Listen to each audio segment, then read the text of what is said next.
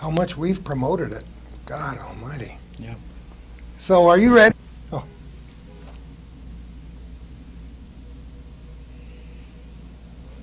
Welcome to our little corner. We're at Comfort Inn, Upper Cornelia Street, Route 3, just west of Plattsburgh, on the 28th day of May, 2004. Skies were a little dark. The ferry ride was a little rough and brisk today. But we're inside Comfort Inn, and I want to start out by thanking my friend, our friend Jim Murray, for allowing us the use of one of his rooms here today. When we have somebody come from out of town, we'd like to impress them. I'm so impressed. rather than meet him on the sidewalk, we bring him into one of the rooms and talk. This guy sitting next to me has been a dear friend for a long time, and we've tried over and over again to pick a time when we could sit down together and palaver. And we finally did it. Jim Millard, how are you? I'm doing just fine, Gordy. I'm happy to be here. Well, we are so delighted to have you here. For those people who don't know who Jim Millard is, I promise you, in the next hour and a half or so, you will learn. And if you like local and area history, from the Champlain Valley and either side of the lake, all the way down to Lake George, you will get an eyeful and an earful today, because no one, and that's a big phrase, no one has more passion for the North Country's history, this region's history, than Jim Millard. Did it start with you as a kid? Oh, absolutely, Gordy. As long as I can remember, I've just loved local history. History, period, but local history, too. Were you born and brought up in Vermont? My family goes back several generations in Vermont. Yeah, way back. And where were you actually brought up yourself? I was brought up in the Essex Junction area. My dad and his family, they were all raised on the old military base, 40th and Allen over there. Oh, no Yeah. kidding. My grandfather was a horse cavalryman. Ah, I love it. Yeah, yeah. Got any pictures? I don't have them myself. I've seen pictures of him standing in front of a biplane and in his gear Oh, with the the big Red broad big Baron. cat. Yeah, Oh, my yeah, gosh. yeah. But long time ago. Long time ago. So now you live in Grand Isle? I live in South Hero, just real close to on the border, just below the ferry crossing, just as the crow flies, right opposite Plattsburgh Bay. Some time ago, in 1997, you started to get involved with a website Yeah. called America's Historic Lakes. And if you could have heard me squeal like a small child when I first discovered that and whipped you out an email saying, "This is incredible." You've touched a lot of lives through that enterprise alone. Well, thank you. America's Historic Lakes obviously is very dear to me. It has been more successful than I could ever imagined. The internet certainly has a reach, which is just delightful. But it's taken on a life of its own. It is just something that has just grown, and it's become very, very successful, Gordy. You're going to have a new fan, because one of the guys that owns Comfort Inn, who's allowed us to be here today, when I told him who you were in whispered tones over there and said, "Look up this website, America's Historic Lakes." Good. It'll give me an excuse not to do anything else. So he's going to go in the other room somewhere. Oh, that's great. And look up America's Historic Lakes. Before we get into all this wonderful history, and you have just things boiling out from every pore in your body, give us a little background. Where'd you go to school? Tell us a little bit about that. Well, like I said, I've basically been a Vermonter. My family goes way, way back in Vermont. Our roots are in Vermont. I've raised my kids there. My wife and I have 6 kids between us. I went to Vermont schools. I now work at St. Michael's College. It's funny, Gardy, my background, I'm not a historian per se. I'm an accidental historian is what I call myself. Aren't we all, though, huh? Yeah. My background is actually in technology. All of my schooling and training is in technology. What I do at St. Michael's College is I actually teach the faculty, or assist the faculty, with integrating technology into their teaching. And that just works real well with my love of history. So you can see the website is a natural result of that. So my background is history, technology, and you can see the result. But had you written anything of historical significance before you started this website? The very first writing was on the website back in '97. What month? Oh, geez, it was back in probably in July. I had a funny story. I had gone to Crown Point, and of course, the ruins there are just truly wonderful. Of course they are. Both the English and the French fort, and it's probably one of my favorite places. I mean, Plattsburgh certainly has a wonderful history, but Crown Point is unique in that the ruins are, I mean, it's almost like a moment in time. You know, they haven't done anything with them. There's no recreation there. And so I took pictures, and I took pictures, and I took a lot of pictures. Did you picture Burgoyne standing at your side? I pictured Ethan Allen. I pictured, I mean, the list of characters that have walked through those ruins. You got to feel the history, don't you? And the thing is, I'm a rather romantic person anyway. Aren't we and, all? you know, I go to these places, and I am there, you know. And so anyway, I took lots of pictures, and basically I ended up posting them on the website. And America's Historic Lakes was born. And I had basically released a monster at that point. Isn't it funny how that happens? Yeah. Because some people Yeah. would plan a website for years, hire a professional, pay $500,000 to get it set up, and then get 3 or 4 hits a day. And I know how you get hits from all over the world. Because people respond. They can put almost anything in their little search engine and get on to that website, and once they do, it's the dessert. I was joking with Roger, I met my friend Roger Harwood today. Our mutual friend. Right, and he was telling me he was looking for something on Juniper Island. And he says, once I got through all the historic lakes stuff, he said, I found something else. And I told him, I said, you know, I said, that could probably be a little irritating to people who don't want to see the historic lake stuff. They've already been through there because it does show up a lot. Granted, it's a large site, so it does show up a lot when people do searches, and I'm very proud of that. But there are other sites certainly to be found. It's a good thing you've done.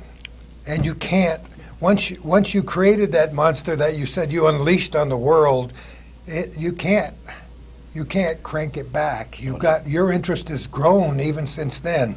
And I'm sure our viewers to this program and other people who've followed my crazy career over the years know that you're starting this wonderful website, your great passion for this historic region began to flower and explode coincidental to the time that I left the radio business. Really? And started doing this television show with our friend who's got the camera on his shoulder, Calvin Castine, with Hometown Cable. So we're going to track together. It's exciting, Gordy. I'm certainly very pleased to be here. You're a local legend in your own right, and this is wonderful that I can spend some time with you. Never mind the legend. We're creating, we'd like to tell our viewers that we create little pieces of history every time we do this show. And a lot of what we do is historical. We spent a lot of time. We're recording this one day before the World War II Memorial is dedicated in our nation's capital. And there are several local programs, a couple of which we'll be covering on Hometown Cable. And that's historic. Mm-hmm. We spend a lot of time interviewing veterans of World War II. Yeah. We used to say 1,000 a day. Now we're up to 11 or 1,200 a day that we're losing. Yeah. So it's very important to chronicle these events in the oral and video history that we Absolutely. can. You have a very wide spread interest in the region's history, but you focused on some areas. Yeah, it's called the Lake Champlain, the subtitle is Lake Champlain and Lake George Historical Site. And these two lakes were part of this very, very important transportation corridor, Gordy, and it's really hard to separate the two. Obviously, there are certain areas on the lakes which played a more prominent role. Plattsburgh, of course, in the area during the Battle of American Revolution and the Battle of Plattsburgh in the War of 1812. The Whitehall area was very important. Lake George, the southern end of Lake George. So there are other areas on the lakes which are certainly very prominent, but this corridor, this transportation corridor, this pathway through the wilderness, if you will, really has to be taken as a whole, and that's why I had to take and do the whole scope of this enormous website. It's something I'll be doing all my life. You know, I've used the word parochial a great deal on this program because I try to, you know, I'm an ecumenical thinker and I believe that people ought to pool their resources and their interest and try to get rid of some of these petty jealousies for what they do and share the knowledge and passion, especially for history. Yeah. And I was so delighted when the Chambers of Commerce began to talk about the Lake Champlain region. Besides focusing on the Burlington waterfront or the Plattsburgh downtown and so on. So the Lake Champlain region has given us a little regional area. There was always a little bit of jealousy. For some reason, that stripe that ran down the middle of Lake Champlain separated the two states. I think it's being erased as we speak, and that's a good thing. For everybody's good. It's a really good thing. It's an important thing. And there are a few groups that really deserve a lot of credit for that. I think of the Lake Champlain Basin Program. Absolutely. Done a marvelous job on basically helping people to understand that this basin encompasses both sides of the lake, reaches up into Quebec. I mean, it's this huge, wonderful area. Other groups like, I think of Art Cohen in the Maritime Museum. Art has been instrumental in helping people to understand that this is our history. It's not Vermont history, it's not New York history. These boys that came and fought in these battles that basically did these incredible things on these lakes, they came from all over the Northeast. They were up here doing these things. So this is our collective history. You know, it's not, and I'm rather adamant about that, Gordy, and I'm glad that you feel that way, because we have to get away from this compartmentalism, if you will, thinking this is ours and this is, it belongs to all of us. That's a good thing. Yeah. You've said, and in various times and places, live and in your written words, that this place is steeped in almost more history than any place in the United States. Yeah. And that's one of the things with our little television show and all the things we do, that we try to convince the local people to share this passion about it, because this history is immense in this area. I've heard you say before that we didn't hear anywhere near enough in school about this history. I discussed that before I came here today with other people where I work. And it did not change when you were in grade school, when I was in grade school, in high school. It was the same thing. We touched on it, did a cursory covering of it, but we never got into the enormous scope of the remarkable history that happened here. And I can't tell you the number of people that contact me after stumbling onto my website and saying, I had no idea. And people that have lived here all their lives with no idea.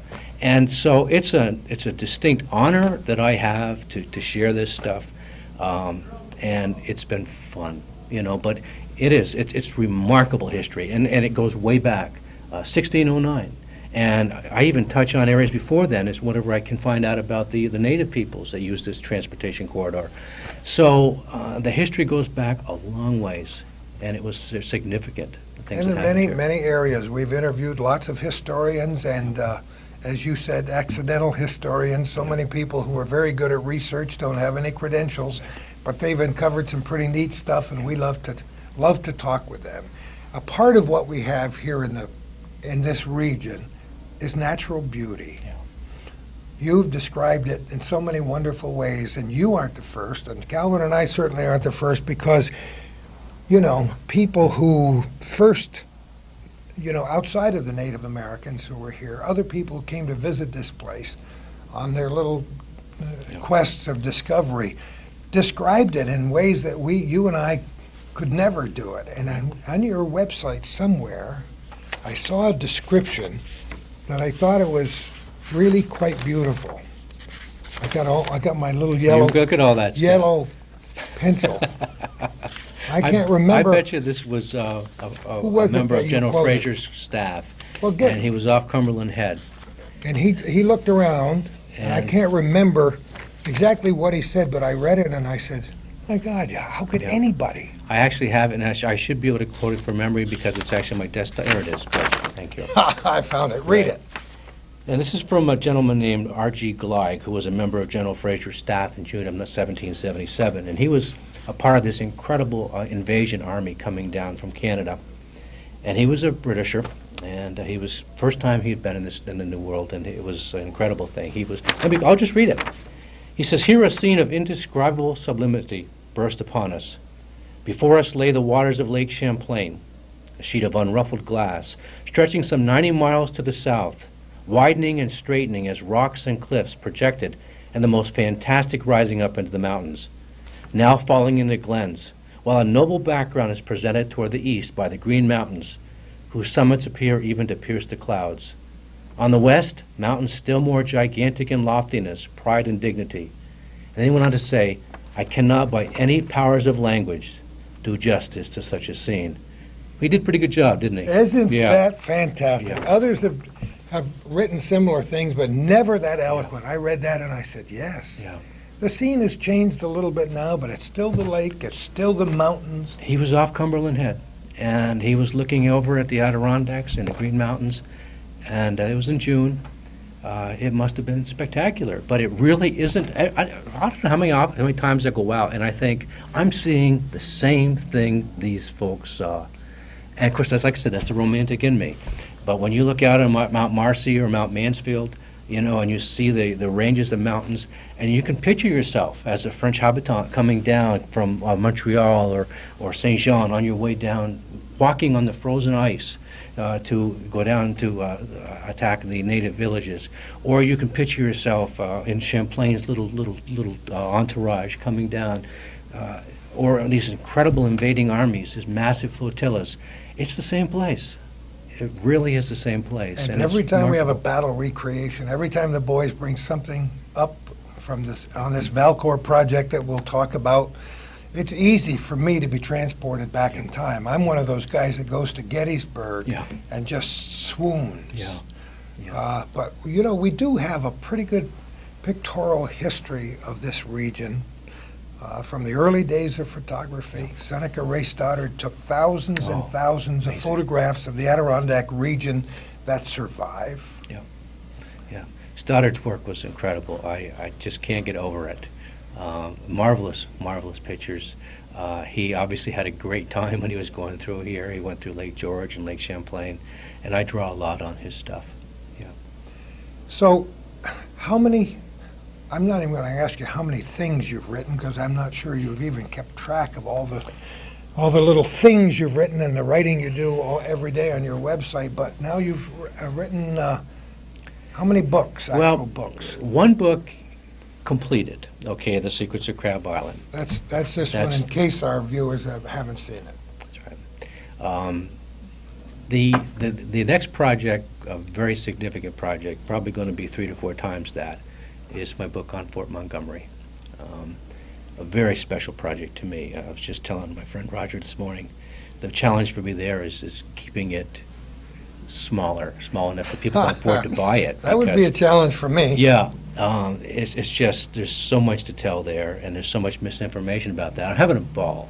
But that'll be a significant project. And of course, all the articles on the web, presentations, the different things I've done for different newsletters and what have you. But the challenge is maintaining the website and keeping that vibrant and interesting, and writing books and too. Having a life. Yeah, having a life too. I've got a very patient, long-suffering wife. My wife said, if you say that Kay is long-suffering again, because I've used that phrase in connection with her for so many years. Well, but it's true. Those of us who do have these passions, they have to go along with us, and you know. All of my works, my books are dedicated to my wife, because she puts up with a lot, and she's been very patient and supportive. So couldn't do it without her.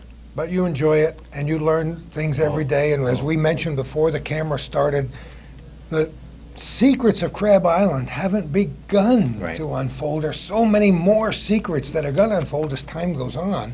And it wasn't very long ago when Crab Island was, Roger Jacobowski bought an island. Yeah.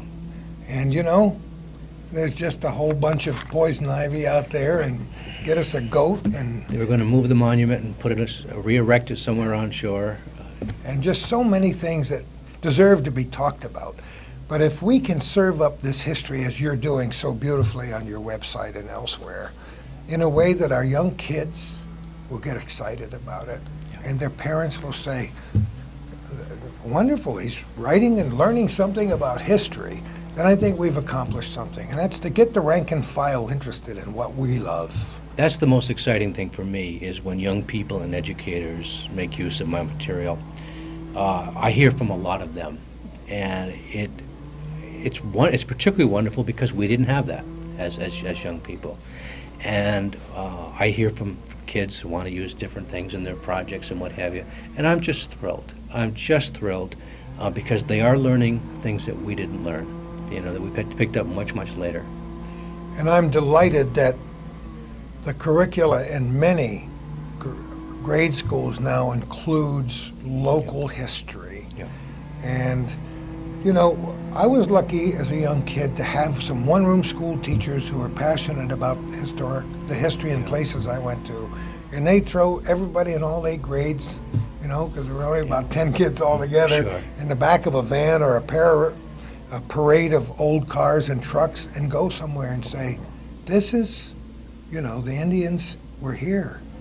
The ancestors were right here, or the battle was here, or the shipping was here. And I remember those moments. And I've mentioned on this program, not to digress too much, but my passion in history was instilled by my father, who had an amazing sense of history as it's being told now. Right. This event sitting here today is a piece of history. Something will happen in the world today that's historical. Sure. And when we lived in Westchester County and something happened, my father would say, get in the car. Wow. And when the Normandy was on its side and burning, get in the car. Isn't that When something? a plane crashed into the side of the Empire State Building, get in the car. Give him credit for When that. Shanghai Yeah. Shek delivered a pair of pandas to the Bronx Zoo in New York City, get in the car. And these are things that are indelible in my memory. Yeah. You know what? We got to stop for a moment and make sure we getting something on the tape. Normally I would do this after 3 minutes, but we have so much ground to cover. Okay. Stand by, North Country. It's a high-class camera. Calvin has to punch it before we start from the break. Oh, we've covered a lot of good ground when the camera was off. We always do, and you'll never know what we talked about, except if you send a $50 bill and a stamp. No. Yes. I'm glad you mentioned Canada and Vermont and New York State when you talked about regional history. Calvin and I have talked a lot in the past about this triangle of excellence and interviewed people when they got together and taken trips out onto Lake Champlain when all the leaders from these areas saying, yes, we have to pool our resources and our knowledge, and that's great. And before we started this next chapter of this event today, we were talking about Fort Lennox and a lot of history north of that border, not very far north of that border into Canada. And it's all part of our history too, isn't it, Jim? It sure is. Fort Lennox was built as a result of our constructing Fort Montgomery. And I love going up there. The nice thing is that the folks in Quebec have done a wonderful job preserving their history. Fort Lennox has been taken very good care of. It's like fabulous. a trip back in time. I was thrilled, my last presentation in Rouse's Point on May 12th, that 3 members of the Fort Lennox staff actually came and listened, and we spoke afterwards, and they told me they actually took some Get that skeeter. information back with them, which they'll change what they've been telling See? the guests there, which was really a nice thing to know. But Lennox is wonderful. It's, like I said, it's very well preserved, and like I said, it's definitely tied in with this area. The Richelieu River obviously was part of that transportation corridor. The 2 ends were the St. Lawrence and the Hudson, and these were the places where people were going. People would go from the St. Lawrence down to the Richelieu. They'd have to take and do a portage across the Chambly Rapids, where that wonderful fort was erected. They go down further, they go to St. Jean, where there's another enormous fort. They go down to Ile-aux-Noix, which was a major British base, right through the French and Indian War, American Revolution, War of 1812. Go down further, past the Isle of Nuts, Ile-aux-Noix, Isle of Nuts is what they That's called right. it. Hospital Island, Ash Island, the Isle of Heads, which was actually named that because the natives actually posted heads of their chopped off enemy off the posts around the island. And of course, then they would come down further south to Lake Champlain, and they're heading on down towards the great forts down at Ticonderoga, Crown Point, and Lake George. So all part of the same corridor. And you know what? It doesn't cost very much to take a trip across the border with your kids this summer. Gasoline costs a lot of money these days. And these trips of historical discovery are a wonderful thing. And 30 years from now, your kids will thank you for having introduced history to them in that way. Yeah. Kids love the old uniforms. And these places up north of the border, and many places here too, have wonderful young people that they train to do the tours. We were so fortunate at the forts up there in Canada. So, plan it. And if you haven't visited there yourself, take a trip. Their history is our history. Exactly. I mean, that's exactly what it boils down to. I mean, they're all tied in. Just like I said earlier, the Lake Champlain is tied in with Lake George. So are those forts. Excuse me. They're all tied in inextricably in one big unit, if you will. It wouldn't surprise me if there are people who are watching this program across the Tri-County region of New York and wherever it's shown who don't know very much about Fort Montgomery. And what a tragedy that is. But we're going to open the book today. So, have somebody draw you a long, tall cup of water or a cup of coffee or whatever beverage pleases you and relax a little bit, because you're going to get a piece of history that is truly, truly fantastic. What's the first time you ever visited that site? To actually get on the property was, oh my goodness, just a few years ago. Really? But, yeah, just a few years ago. Not as a youngster? No, What a shame. I couldn't get up there, just like everybody in Rouse's Point did, but I was a Vermonter. But I remember going by that mysterious old place and always wondering about it. Of course, everybody saw it from the bridge, but I did not get to go there. Everybody in Rouse's Point, that was their playground. Rouse's Point, the history of that old fort is so inextricably tied in with the psyche of that community, if you will. Everybody's got a story about that old fort up there. But no, I was a Vermonter. I lived down in Chittenden County, so I didn't get up there to play. So you learned about it later then? Yeah, I sure did. You didn't really know about it as a kid at all then? No, I didn't. It was just this mystery, and I was told all sorts of crazy tales about it, I remember my grandparents didn't know the story. Of course, a lot of folks have a lot of bad information about it. It's misinformation. Terrible information about it. Yeah, and the same thing with me, basically, that's in Canada. That's Canada, what you're seeing right there, and who knows why. It was a big question. Yeah. But there's still to this day a lot of misinformation. It's actually still being promoted, and it's.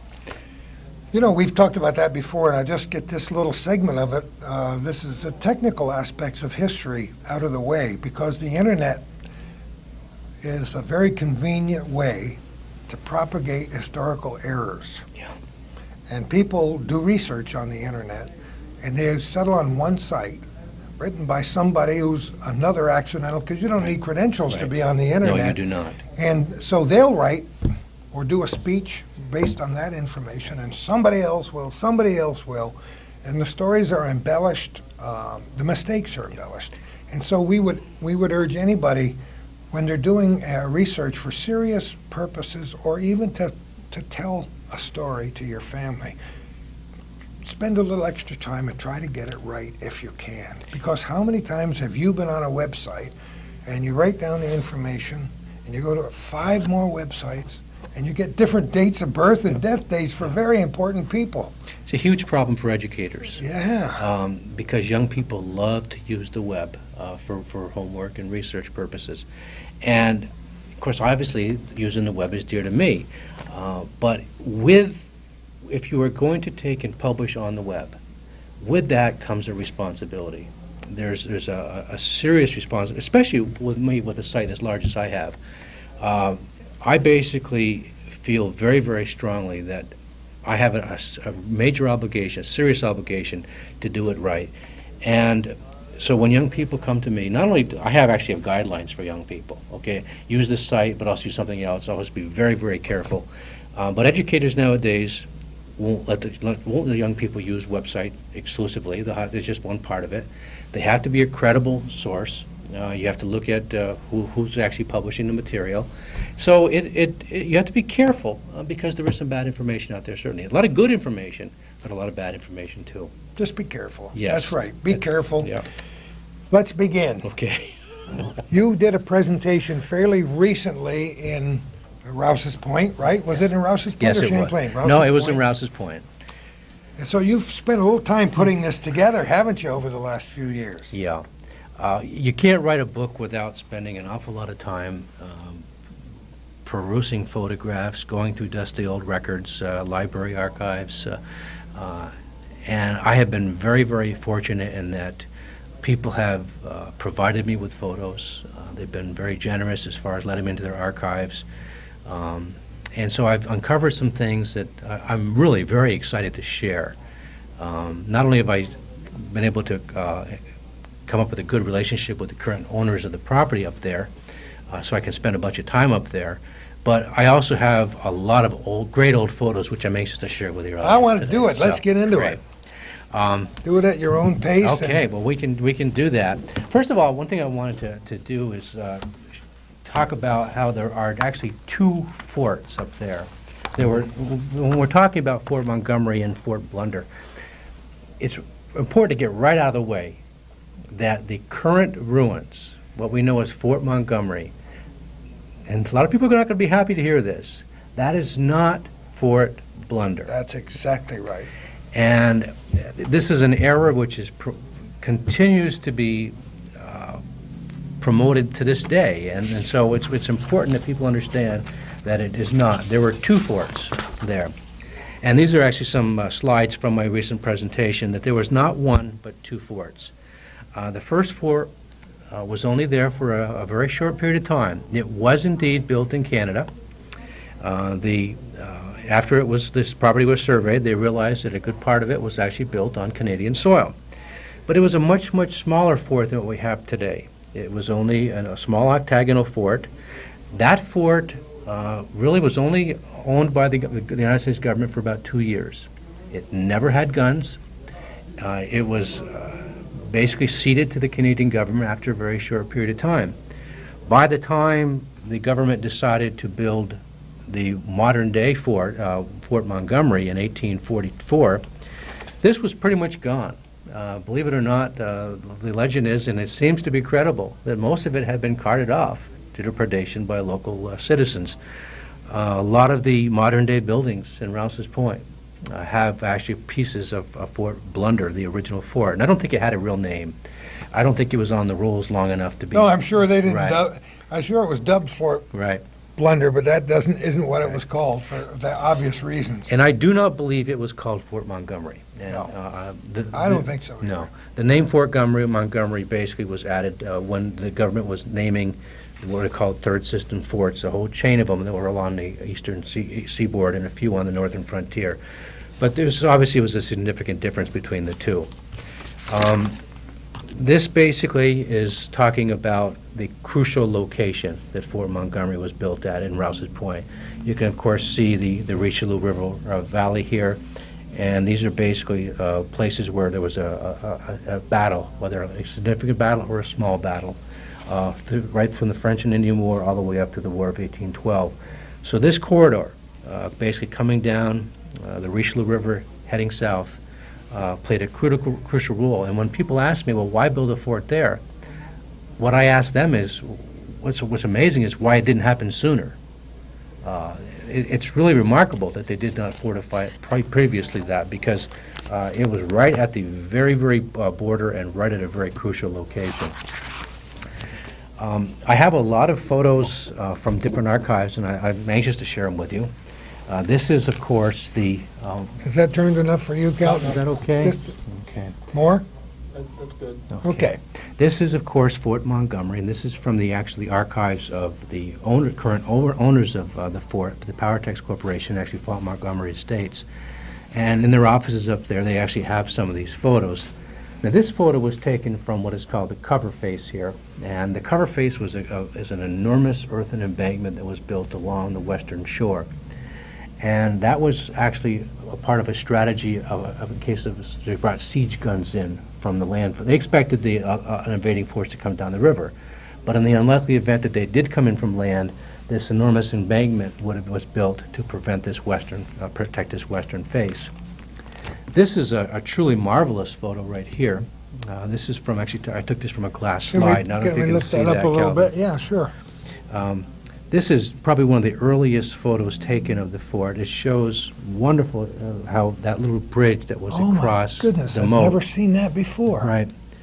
This is taken on the northwestern bastion looking down over the moat. Wow. And one popular misconception, and other people are going to be disappointed to hear this too, is that was not a drawbridge. People tend to want to believe that was a drawbridge, and I can understand why they would think so. But it was actually a very small, I believe, a temporary bridge. When they actually brought the equipment in for the fort, the heavy guns and what have you, they actually came in the other door. This was a small bridge that was designed, basically, I believe, to be taken out by these flank howitzers here if there was ever a need, where they could just take that right out. Just one blast. That's right. Yeah. What would have to happen in an invading army, they'd have to come up the cover face down, descend to the moat, and then try to get in here. The water level was actually 15 feet below the entrance to the fort. Oh, no kidding. Yeah, so that was actually quite a strategy to build it that way. This is just another picture from actually the Champlain historian, Mr. Gilpin, showing the rifle loopholes or what have you, the slots on that western face. This is another wonderful picture from a glass slide. This is very unique. You can see the water spots and what have you on it, but it really shows the casemates. That each of these actually would have had a cannon in it. Yep. The lower sections was for barracks and storerooms. But one of the unique features of this fort is they actually had these wonderful circular stone stairways, and we'll see some pictures of them later on. But early on in the history of the fort, these wooden structures that protected these stairways from the elements were on top of them. And it's very, very rare to find photos with those structures still there. So I'm actually very excited to see a photo with those up top. We don't know when this would have been taken. But this though. probably was taken, I'm guessing, 1901 or 1902. Ah, Yeah, okay. a lot of the wood is still there. You can see it's, it's not a great quality photo, but it does tell us a lot. And this is the interesting feature about this. This is the wall that's still standing. Yes. Yeah, so this is actually the south curtain, or that main wall that you still I have. love So it. that's the I love section it. that's still there. This is a photo that's been published a fair amount. This is another early photo looking in towards the east. This would have been a spiral staircase inside here. This is the eastern, let's see, these are casemates, and this is actually the eastern bastion. So this was the that furthest point there. Actually, see if we'll keep this out. This is the east bastion, so we're actually looking towards, we're on the parade ground looking in towards this eastern bastion. Each of these are casemates, as you can see there. These are some other photos of the inside of the fort, the different views of the casemates across the parade ground. Just more of the same. Of course, there were glass in these windows, the glass and the wood was... There's glass even then. Oh, sure it was. And that's about 100 years ago. Yeah, oh, absolutely. Yeah. That's unbelievable. I did not know that. These were the business end of the fort, if you will. I've seen this photograph. Yeah. Oh, Can one of we the... just show it a little bit? Sure. Because that's kind of significant. Those are the gun Oh, emplacements. sure they are. And another big misconception... Take the switch. That's good. That's Another big misconception of the fort, and this again is being promoted even to this day, is that there were never any guns at Fort Montgomery. That is not true. there never any guns at Fort Blunder. That's right. There were never any guns at Fort Blunder, but Fort Montgomery it never had its full emplacement of guns. It was meant to hold up to 125 guns. I've got copies of military documents that show probably around 1886 at the most, it had something like 76 guns. So, and these were enormous Rodman cannons and 32-pounder Columbiads, so it definitely had guns. Any survived, do you think? Most of them were removed by 1902. I believe most of them did not survive World War I and World War II, where they were melted down for I want to see one. scrap drives. I wonder if one survives. Probably not. You haven't discovered it. The closest things you could see to what these guns actually, I have pictures, but there's a Rodman on a green in Middlebury, Vermont. Oh, there is? Right. I'd love to know the Okay. provenance of that. I mean, Oh, wouldn't that be bizarre? that would be something. Knowing how you operate, Millard, somebody probably carried it down there so you discover it. But that would be wonderful. But I mean, it is the same type of a gun. But as you can see, these were called traverse circles, and these enormous guns would swing on these circles, and each one of these would have held one of these cannons. This is another view, a wonderful view. This is from my friend Charlie Barney, who was a Rouse's Point native, who's provided me with some wonderful photos of late, showing a truly remarkable photo of an individual standing right at what was called the sally port, or the postern, the entrance to the fort, the western entrance. And here's across the bridge. You can see it's not a drawbridge, but he's actually right there. Charlie's basically thought of it that basically the guardian of the fort, if you will. You know. Don't you love it? You Yeah. got to tell. Yeah. Are you ready to tell the Barney story now? Sure.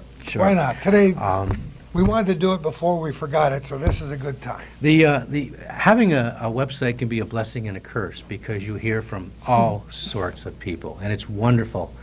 But a lot of people ask you for things that you just can't possibly provide. You know, you have to say no to a lot of people. But also you hear from people who have things they want to share.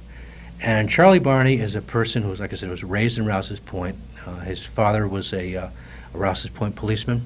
He actually worked for the D&H for a while as a policeman. He was a World War II veteran, took remarkable photos of some terrible things he saw at the camps in Europe. But he also spent a lot of time taking pictures of Fort Montgomery, where he and his kids played as when they were growing up. And he shared these wonderful photos with me. But anyway, the long story short is Charlie actually has a musket.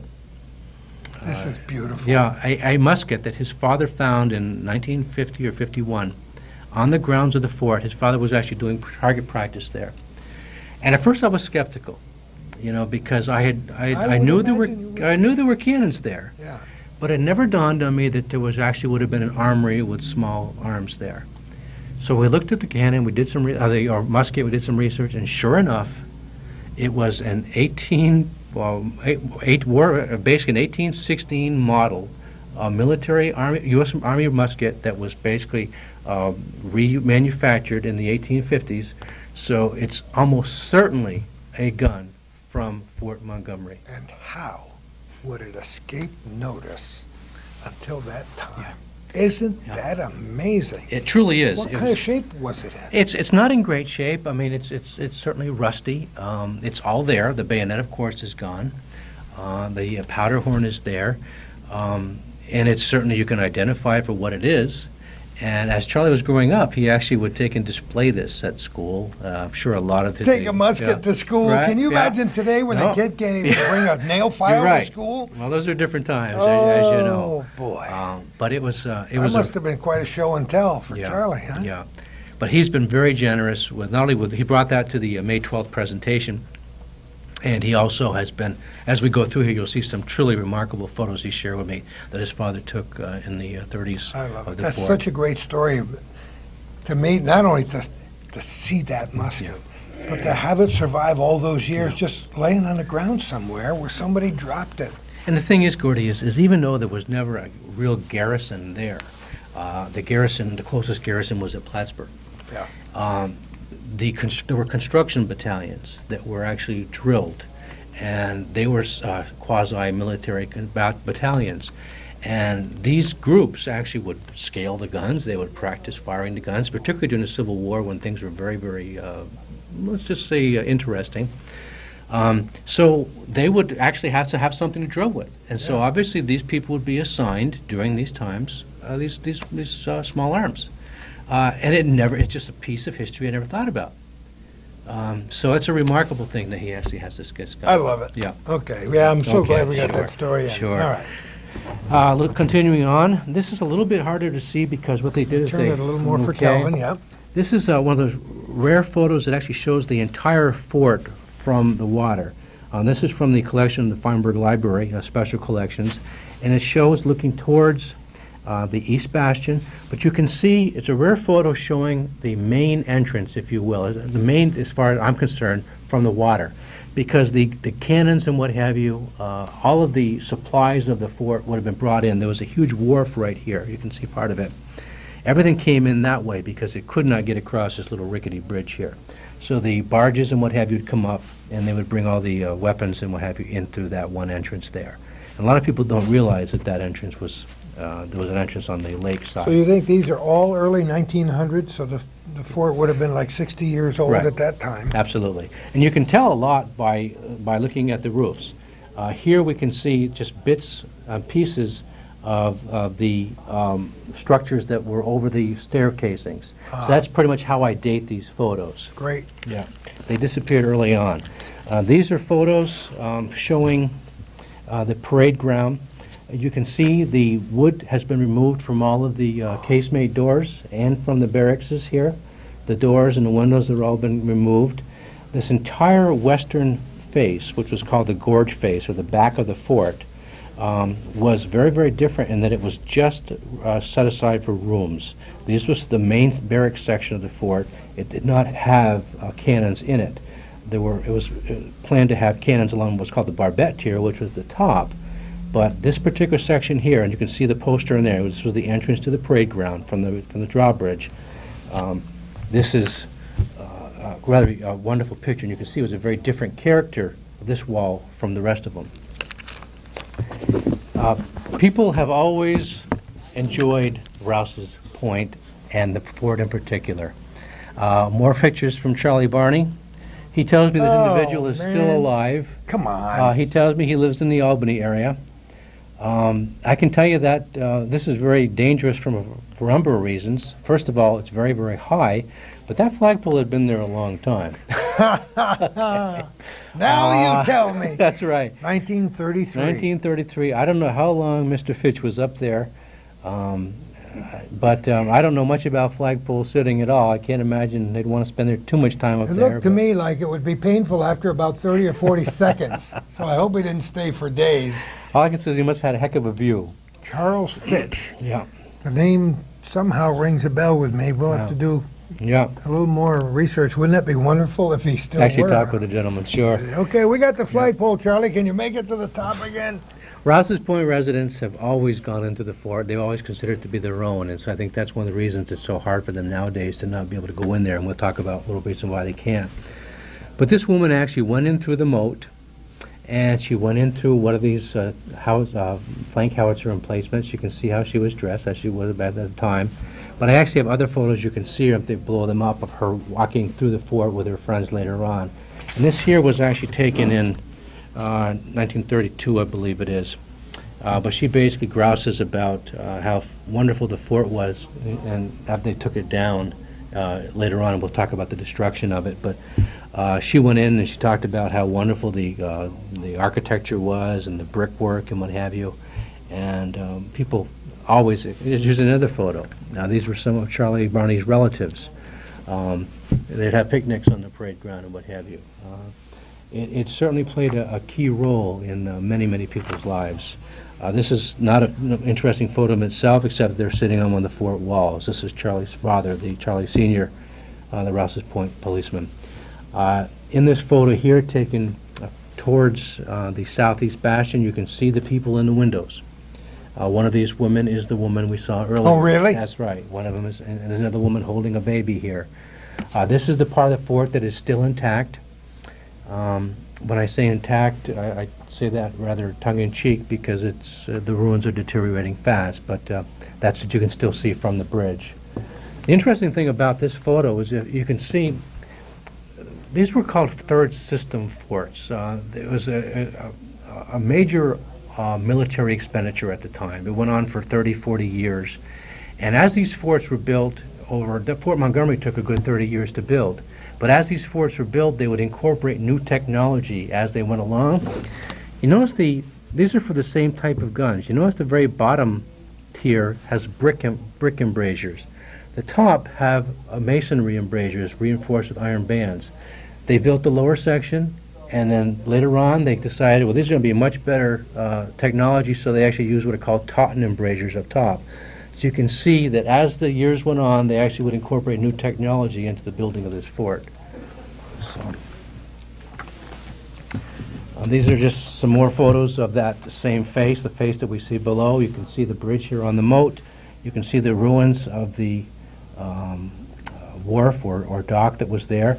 This is where the stone was brought in from the Kings Bay and Isle of Mont quarries. You can see the very tops of the structures that were over the staircases. These photos here are from the Clinton County Historical Archives. This is the north face of the fort. This is completely gone now. This was destroyed in the 1930s, 1937 demolition. This photo we're going to come back to later because I want to show you what this area looks like today. But you can actually see that this was the very first part of the fort that was built. And the clue to that is that they have the old embrasures top and bottom. They didn't incorporate the newer ones later on this. So you can tell a lot by looking at the photos. Just some more photos of the massive size of the fort. You can see the huge cover face here. And it was a gargantuan fort. It was a mid-size for a third system fort, but it was a gargantuan fort for the area. It was really huge. More photos of that face. This is unique for several reasons. I love it. Yeah. It's unique for several reasons. First of all, because it shows the wonderful stone, circular stone, self-supporting stone stairways. But it also shows that people went there with their families. Why they propped Junior up there on a stair, I don't know, but it does tell us a lot. You can also see these supports. Didn't you hear Mom saying, I can't carry that kid another inch? She's going to sit right there. We're going to take a picture, and I'm going to get a load off my arms for a few minutes. That's really great, though. Yeah. What a great shot. I've never seen that before. Yep. And, of course, this was after these structures were removed from the very top to protect them from the elements. Oh, great shots. Yeah, some more photos of those staircases. And these allowed the defenders to go from the parade ground level up to the second tier, the casemate level, and where the heavy guns were, up to the barbette tier, which was the very, very top. Now, these are actual plans. These are rather remarkable. This is the actual plan of the very first fort, Fort Blunder. You can see that the size of it on the island, that it did not take up the whole island. This is where the modern-day bridge would go today. There was a small redan there. You can see a few issues of profiles of what the actual fort looked like. To my knowledge, there's never been any sort of a real drawing made of what this fort looked like. We know it's very, very different from Fort Montgomery. And I have a new acquaintance, another person I met through the internet, who is basically an architect. And I've sent him this plan, and I've sent him this plan from the War Department from 1816. And here's what we've come up with. This is still in the works. Now, yeah, isn't this fantastic? This is still in the works. This is a preliminary sketch, but we'll have, by the time the book comes out, we'll have a much better, more accurate photo. But this is, for all intents and purposes, what Fort Blunder looked like. I love it. We stopped for a moment after seeing that delicious picture. I love it. Because Calvin said, we better tell people about the boundaries before and after the Battle of Plattsburgh War of 1812 and why it was Fort Blunder and why Fort Montgomery wasn't in Canada and the whole thing. So just give us a little primer here, Jim. That's a good point. Of course, immediately after the War of 1812, tensions were still very, very high between Britain and Canada and the United States. And the War Department did decide they were going to build a fort at this crucial location. They made a serious error, a couple of them actually. One of them was they built this fort on a very poor foundation. They brought debris up from the Battle of Plattsburgh forts.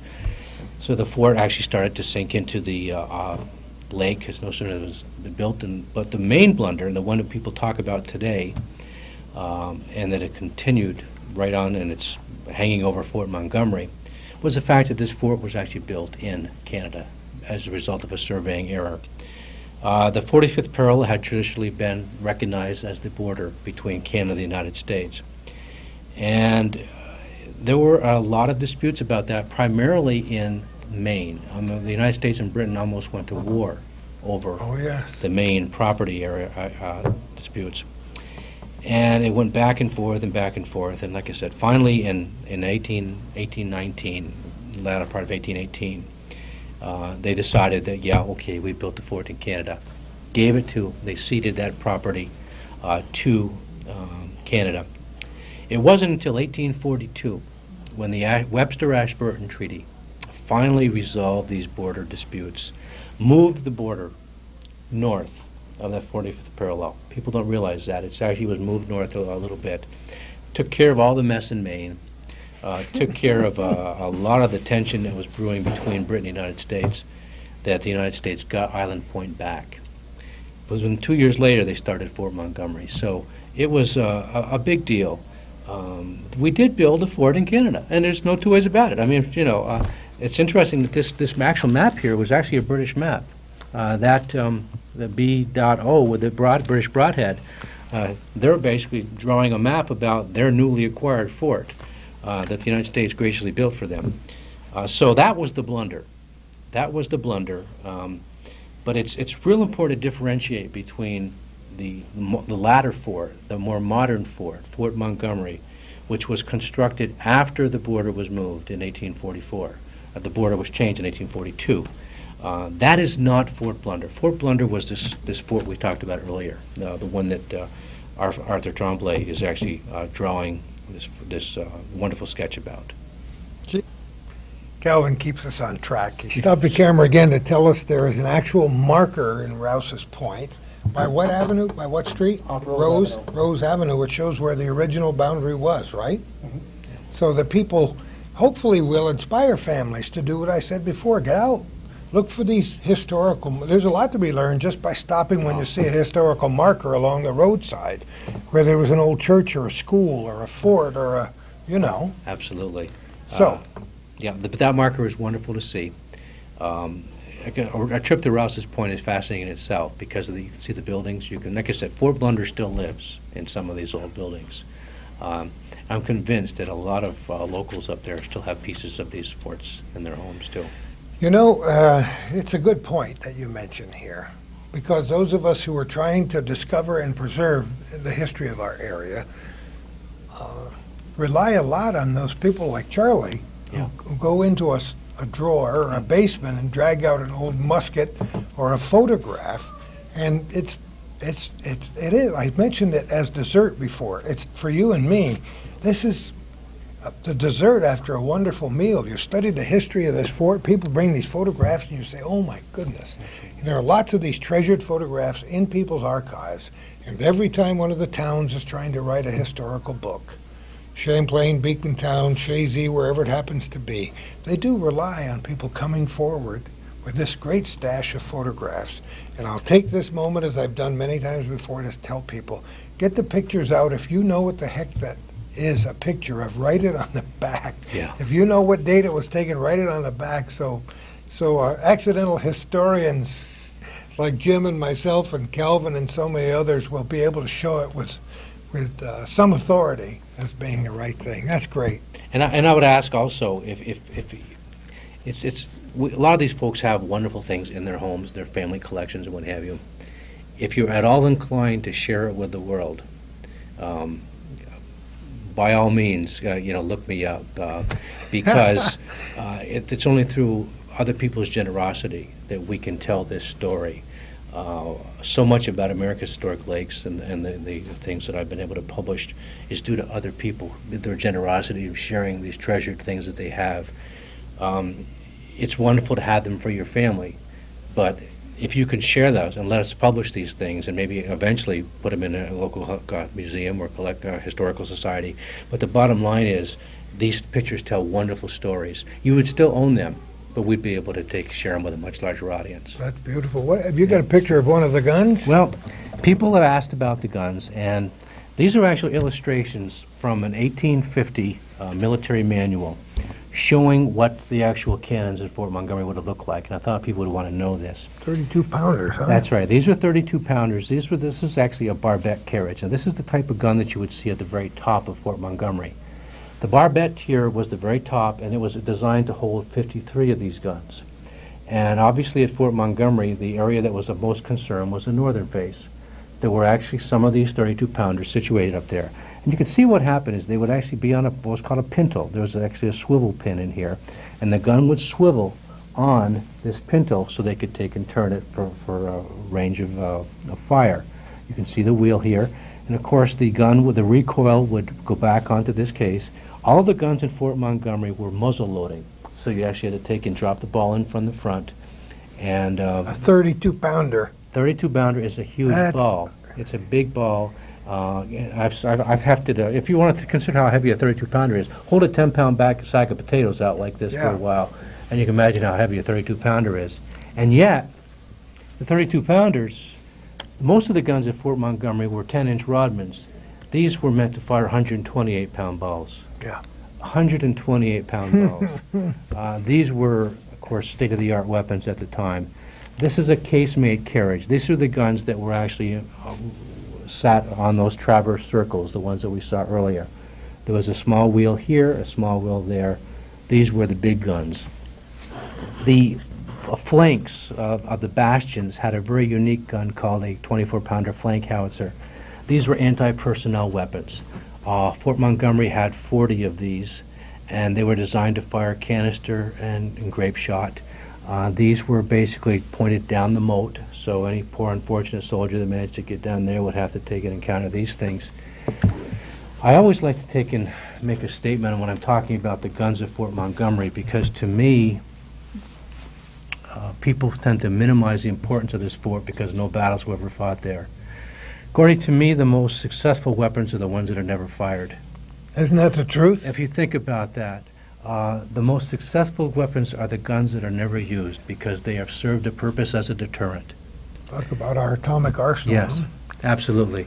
And Fort Montgomery, in my view, was not a blunder. It served as a deterrent, and I believe it helped to prevent battle and war, perhaps. So these guns were there. They were never fired in anger, but I think that's a good thing. I don't think that takes away from the value of that property at all. And there are other forts like that across the United States and across the borders, the northern border with Canada, that are well preserved today because no shots were ever fired. Absolutely, absolutely. This is an interesting document from the archives of the Clinton County Historical Society. This is actually a daily report of the construction. And you can see they have the list of the people working there. They had, on this day, they had 47 and a half laborers there. I'm not sure about the half a laborer. I'm not sure if that was a half-time person or basically it was somebody that just didn't do a full day's job. But I thought that was a fascinating document, basically showing the materials that were brought in. This particular day they were working on the cover face, which was that enormous earthen embankment. When I go out to the fort now in the course of my research, I take some of the copies of the actual plans for the National Archives. These are rather hard to see. I'm sure they're not very going to reproduce well on your camera there, but this is actually some of the plans of the barracks section. You can see the barracks rooms, the sergeant's room, the kitchens, and you can see the rifle loopholes looking out over the moat. This is the actual plan for the cover face from when they were designing that in the 1840s. You can see this is the postern for the fort, the entrance for the fort, but this enormous cover face was a key part of the defensive strategy. And these plans here are some of the documents that prove that the fort did indeed have guns. You can actually see, and these are armament reports. This is showing the condition of the armament in February of 1872. It shows where the guns were and what type of guns were there. Obviously, most of them were situated along the northern part of the fort. And as we go on, we have documents from the 1900s. This is the lower section. You can see the powder magazines. You can see the different casemates. But all of these things are important military documents that actually show that this fort was an integral part of the plan for the defense of the northern frontier. And it was not just this big monstrosity that was ignored. It was part of the plan. This particular document is too large, so I've got it in sections, but it shows all three sections: the barbette tier, the casement section, and the very lower section. And of course, now we're getting into the actual thing that happened in 1937. Let's talk about that. It's such a sad thing for me because many people would dream that a great fort like this could be restored, and there was some talk about turning it into a beautiful public park. Yeah. Back in that day. Yeah. In 1937, in the depths of the Great Depression, it was important for people to work. We know that there were things like the WPA, the CCC group. One of the things that was decided, one of these wonderful projects that was decided, was they're going to build a bridge across the northern end of the lake. There already was one at Crown Point. They were going to build one from Alberg to Rouse's Point. And an enterprising local citizen decided that he was this wonderful source of material to use as riprap for the bridge. He bought the fort for a song. The thinking at the time was, this is Fort Blunder, nothing good ever happened there. There were never any battles there. It wasn't historically significant. Our main objective is to get people working, and I can understand that thinking. Of course, nowadays, this would never be allowed to happen, but it did. And so it's a really ironic situation, because it did a lot for the economy and got people back to work. But in the meantime, a truly remarkable architectural feature was destroyed in the process. These are photos as we go through from different archives of the actual destruction of the fort in 1937. Here we have some of this is from a Delaware and Hudson brochure from 1937, showing the early stages of the demolition. We have workmen putting dynamite into the actual the walls. The first part was dynamited. This is actually where they were in this photo. You can see they started right here at the eastern bastion, and they worked their way across. It's really ironic, because the demolition started right at the very place where the fort construction started also. This particular location right here is where the barges were brought in, where that dock was, where the stone was brought in from Isle Lamont and from Kings Bay. And as we get into this, you'll see even more remarkable that they actually docked the Weston Company barges in that very same location. But the fort demolition started here, and it went around. Of course, by then, long since all the wood and glass had been removed. Here you can see this is another Charles Barney photo. This is the postern. They've already removed the wonderful arched stairway, arch that was there. Here you have some of these laborers. If you look at the size of these gentlemen's arms, I don't know if you can see that, but these people are wielding an enormous sledge. This is the barrack section coming down. It would be blown up. Then these fellows would get in there with their sledgehammers, and they would break these, believe it or not, they would take and make these rocks into small enough pieces to go into the crusher. I'm sure they were happy to have the work, but I cannot imagine doing that kind of bone crushing work. But these are rather remarkable photos. These are photos from the archives of the Clinton County Historical Association. This section is still intact today. Looks pretty much like you see it today. The floors have been removed. You can see what the parade ground looks like. There is nothing left here at all. This is completely gone. This is the north curtain. Here you can see the great stone crushing tower that was erected. The stone was brought up there, brought up on and dropped down for putting onto the barge for a trip over to the bridge. Here you can see one of the Weston Company barges actually being loaded with the stone, crushed stone. Imagine that big stone being crushed into small particles like that. Here you can see that location I was telling you about earlier. This is where the barges would actually be brought up. Here's where the fort was started. Here's where the fort was actually ended up being demolished. This is the section from here south that is still intact. It's nowhere not as intact as it is there, but these are remarkable photos of the demolition. More photos of it. You can see the fort going down. This is a rather remarkable photo, once again from the Clinton County Historical Association archives, looking through the fort, one of the embrasures, as they're driving the piles for the bridge. You can see the bridge construction starting. And I've actually been able to take and blow that up, and you can see a close-up of the work. In the background you have the railroad bridge, the railroad drawbridge, but you can see the actual construction in the early stages of the Rouse's Point Bridge. When Charlie Barney sent me these, it literally knocked my socks off, because I've seen many pictures of the fort after it was done. But I have to say that these reminded me of pictures I've seen after bombing in Europe. I think of Anzio, you know. How ironic it is, really, if you think about it, that this place was never attacked by an invading army, and it certainly looks like it was. This is shortly after the demolition. This is after the crews started removing their equipment. This is the section that is still there. And of course, we'll compare this today to the pictures I've taken recently. But this is the barracks section, and this is, of course, the curtain.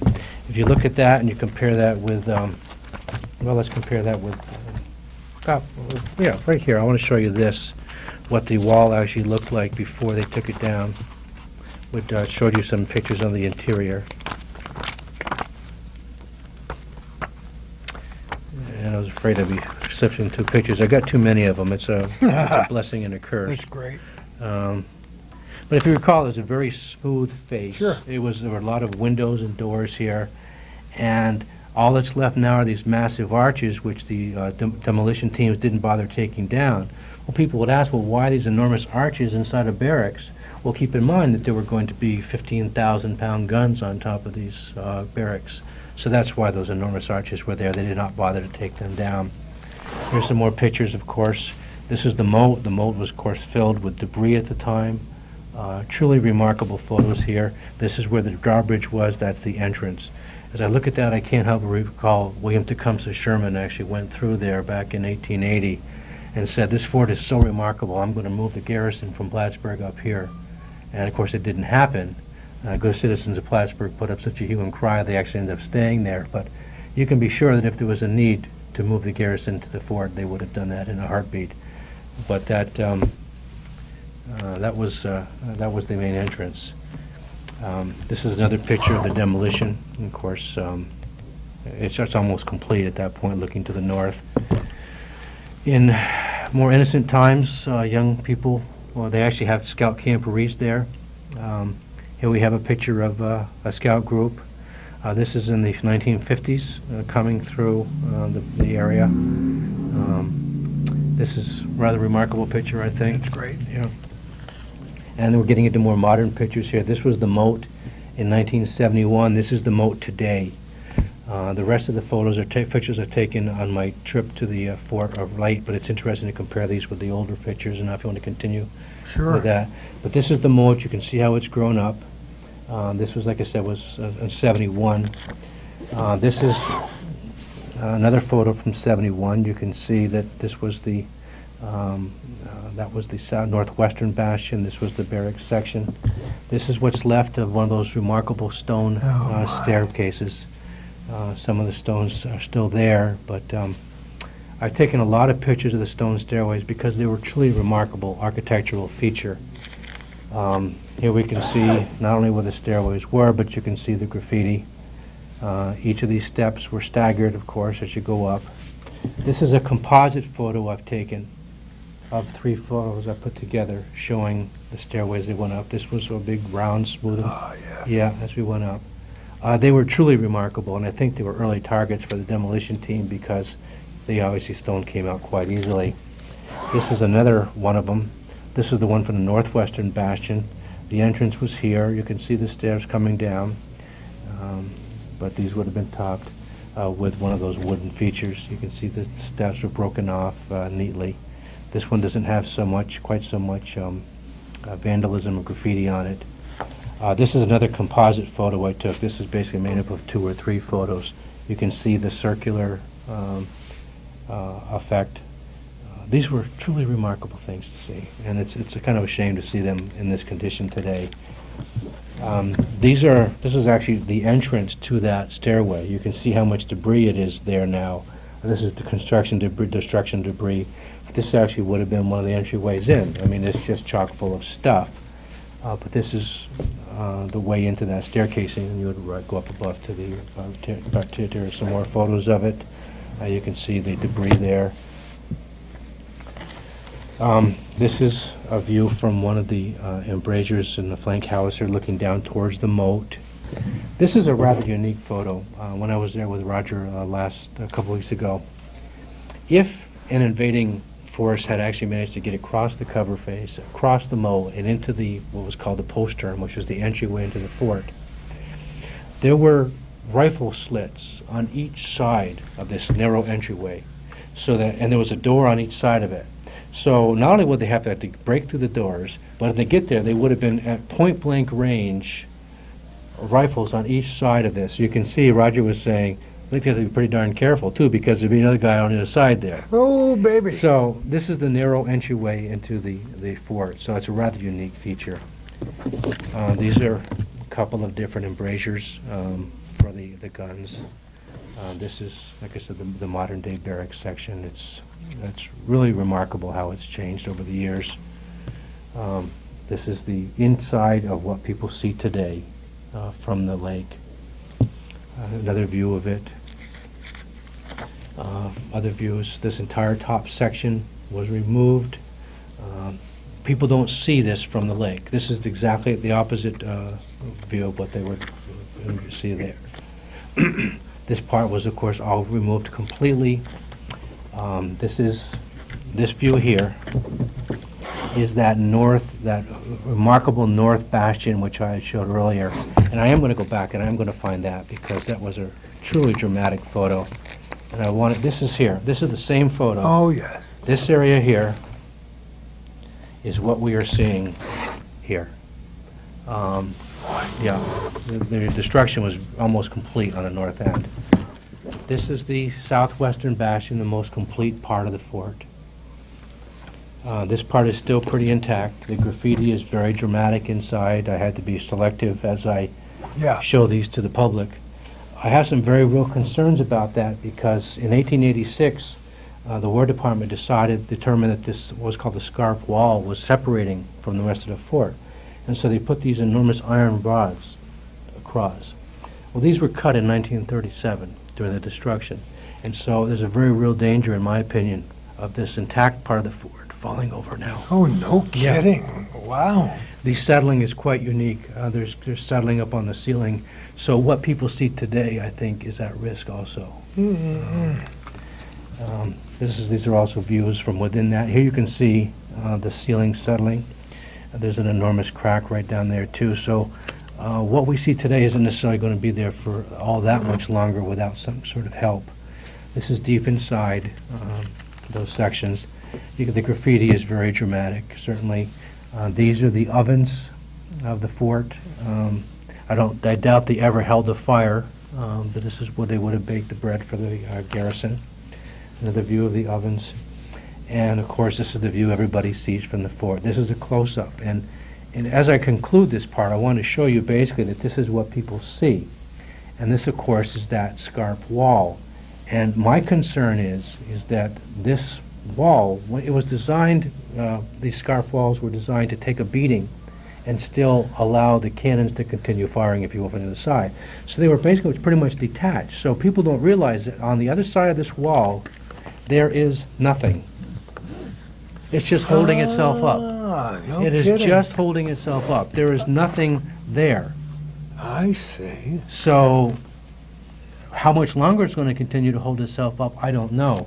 But as you can see, this is all that's there. There's nothing down below. So it's rather dramatic. You can see the top part of this one's already fallen in.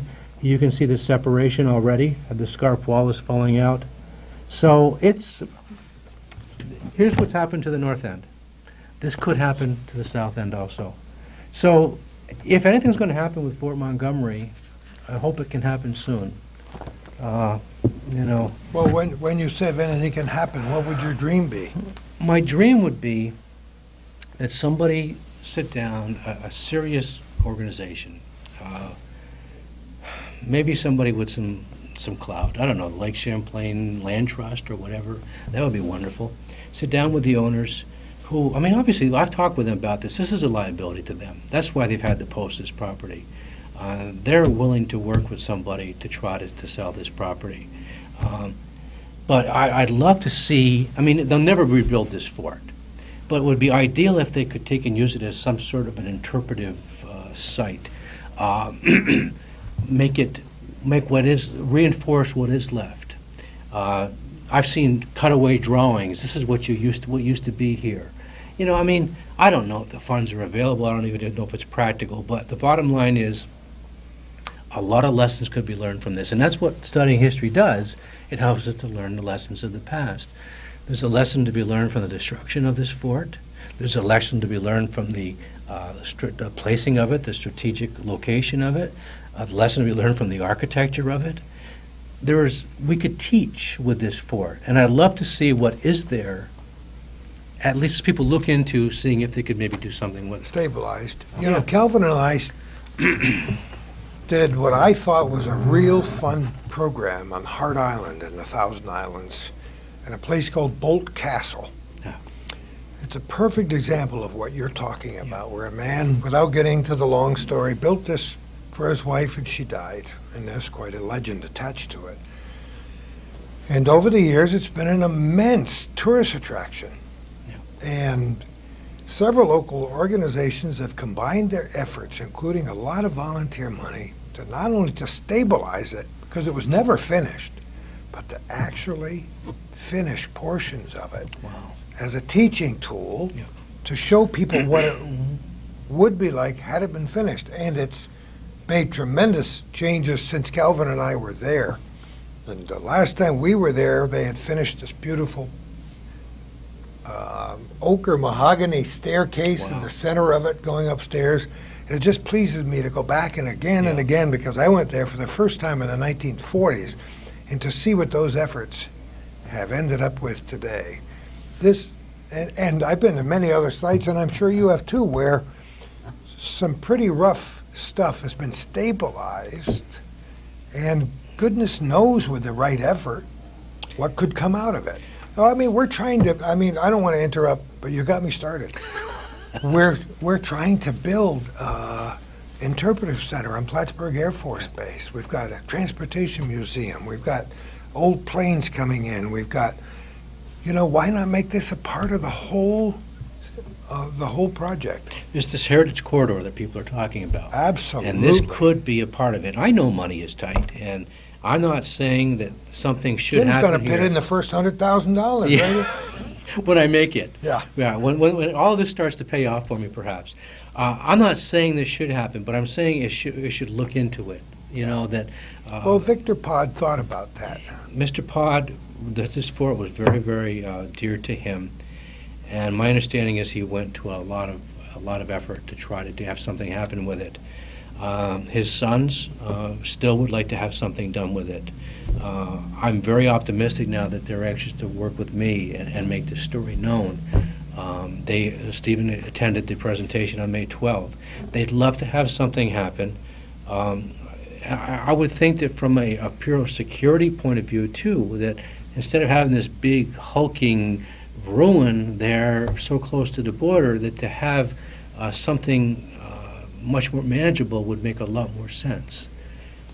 If I can get anything across as a result of this interview, what I would like to say is that this fort was not a mistake. It was not a blunder. It was not this big foolish waste of money. It was a state-of-the-art architectural gem, if you will. It played a key role in the defensive strategy of the nation. It wasn't garrisoned, but that wasn't a huge deal. The bottom line is that many third system forts weren't garrisoned. They were designed to be garrisoned in the event of war. There have been mistakes made about this fort. In hindsight, we wish it hadn't been taken down in 1937. I would just hate to see errors continue, because this is not going to stay intact, if you want to call this intact, much longer. I believe something could be done. I'm not sure if I should say it should or not, but I'd love to see people look into it. Yeah, and a lot of our good friends, and some are common folk like we are, and some are influential people and politicians who might want to take the torch and run with it. Yeah. That's a brief primer about Fort Montgomery. But you have so many other interests. We hardly have touched on Crab Island, and that's the subject of this wonderful book. You really are interested in that place, aren't you? For all the reasons people know, and some maybe that they don't know. Well, what I tend to tell people is Crab Island grabs a hold of you and it won't let go once you've been out there.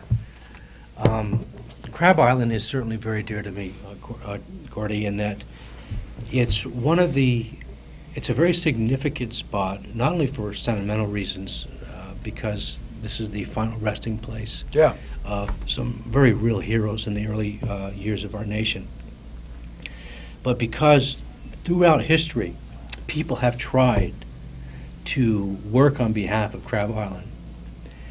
People, I think of military men that were stationed, Oliver Edwards at Plattsburgh Barracks.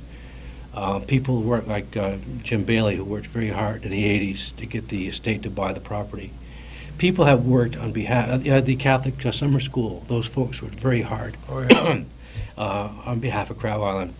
And so the history of Crab Island is continually being written, if you will.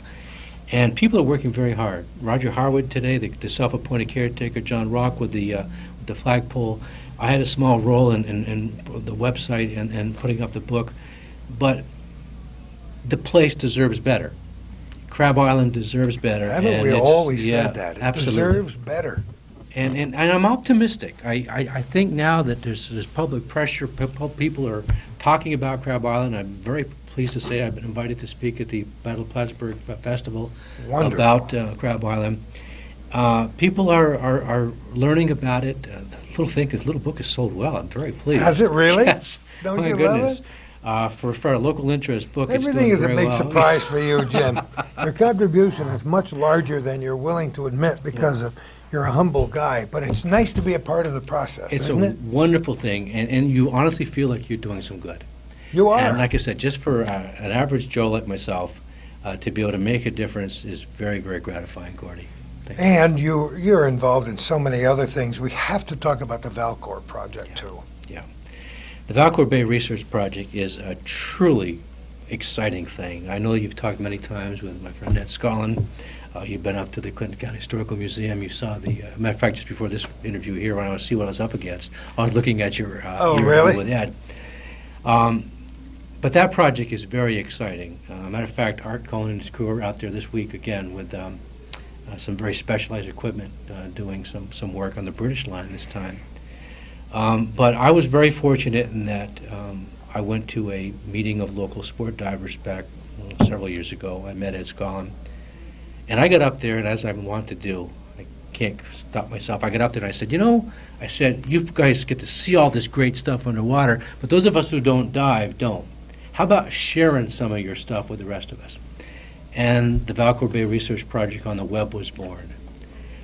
So I'm very, very fortunate now that Ed and Art Cohen and all them share the results of the survey, wonderful photos, underwater photos, with America's Historic Lakes, and we get to share that with the world. And it isn't just a bunch of guys who are diving to see what things they can find on the bottom. This is technically correct. It's scientifically sound. They're doing it in a fashion that makes a lot of sense. Yeah. So they have revealed. Talk about going back in time. Yeah. They have revealed stories that are absolutely delicious, connected with the artifacts that they bring up from Lake Champlain. Underwater archaeology is coming into its own, and we're delighted that we have this resource in our own backyard. It's very exciting. It's really one of the nice things about this is this is where the power of the internet has been able to play into a big role here, because as I know you discussed with Ed, people have discovered the Valcor Bay Research Project, and of course because of this, other people say, hey, I have a piece of this too. Myron, I'm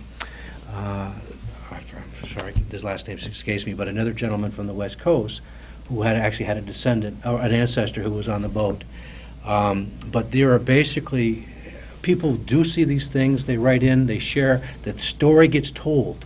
The story of the artifacts, and better yet, the story of the people, because that's what history is about. It's about the people. And that's what's so exciting about this, is we're giving them their due, if you will. We're finally giving them, these brave men, their due. Isn't it wonderful? It's like the Huntley that they brought up in South Carolina. You feel after, and I have relatives who live there, and one of my nephews is a policeman who was on the scene. Yeah. Took his own roll of film, as everybody did when they brought it up. And then they send me the newspapers, and I see recreations of every face of every person who was on that, and I say, these were real people. Boy, I could feel the history, and that has always, that submarine, that Civil War submarine has always been fascinating. It sure has. And it was never found, and now it's found, and that's what we're doing every day in this dive in Lake Champlain. Ordinary people doing extraordinary things. and they did them here, you Yeah. know. And it's just so wonderful to be able to tell the story, and just tell the story properly, you know. It's very, very exciting, and it's humbling too, Gordy. I'm sure you, as you interview all these fascinating people through the years, you find that it's rather remarkable feeling to be able to share these stories that are being brought to light, and to be able to make history yourself by telling these tales. Yeah, these are all chapters in a bigger book yet to Yeah. be written. Yeah. What other things are you interested in or writing about or doing that you'd like to chat about? We know you're involved in at least 6 or 8 what I consider very important historical organizations on both sides of the lake, and that takes up your time. Well, it's really funny you say that, because I need to start spending more time with my friends in Lake George. This is not the Lake Champlain historical site, and Lake George is also a remarkable part of this history, and I do need to spend more time there.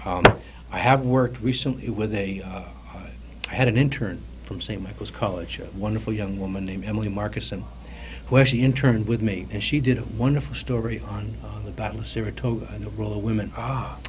And that was just published just this week. And so I've actually extended the scope of this down to Saratoga and up. My next significant project is going to be Saratoga. And people say, well, what's that got to do with Lake Champlain? Well, it's got everything to do with Champlain, because the Burgoyne campaign, of course, came down Lake Champlain. Sure it did. 15,000 strong, maybe it was a little bit less than that, but down the lakes, stopped off at Cumberland Head. It was a remarkable thing, and of course they ended up in ultimate defeat at Saratoga. So to me, Saratoga is the furthest southern reaches of this, but that's another big project I'm It's working all on. connected. You know, Jim, I sense chapter 2 already, and we haven't even finished chapter 1. But our tape is running out. I want to thank you for your friendship, number 1, and number 2, for what you've shared with the North Country. I love people with passion. We like to think we have it, but not all of us have the smarts to carry that passion into something that's really tangible, and you've done that. So thank you so much for all of your efforts. Thanks to your long-suffering wife, and to mine too. Yes. And thanks for everything you do. We can't wait for chapter 2. Thank you so Promise? much. Promise.